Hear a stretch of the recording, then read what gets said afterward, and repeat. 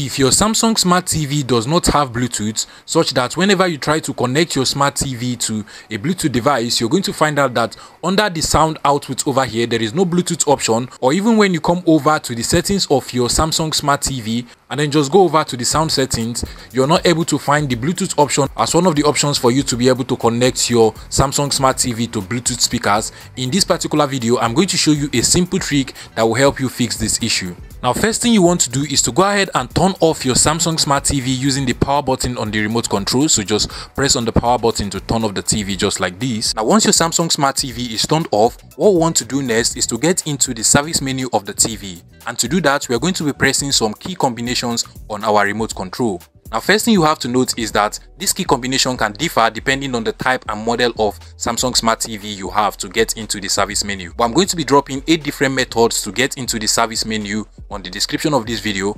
But for this particular model of Hisense Smart TV, what we want to do is to go ahead and press the following key combination on our remote control: the info button, the menu button, the mute button, and the power button sequentially.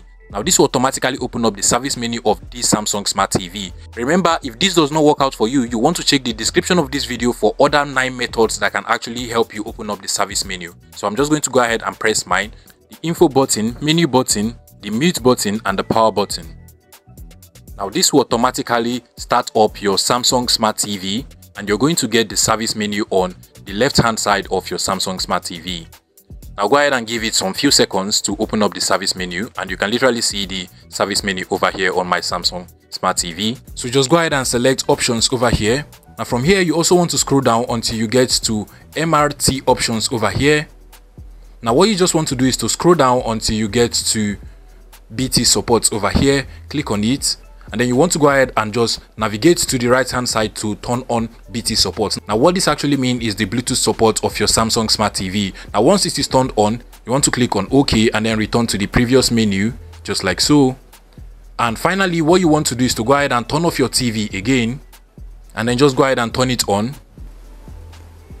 Now, this time your Samsung Smart TV is going to come with the Bluetooth feature that you need. Now, what you just want to do is to come over to the settings over here, click on settings, and from settings you just want to scroll down until you get to sound. Go ahead and select sound, click on BT speaker, and as you can see over here, the Bluetooth feature has now been enabled for my Samsung Smart TV. So I can go ahead and click on Bluetooth speaker list just like so, and from here I should be able to connect my Samsung Smart TV to available Bluetooth devices or Bluetooth speakers without any issue.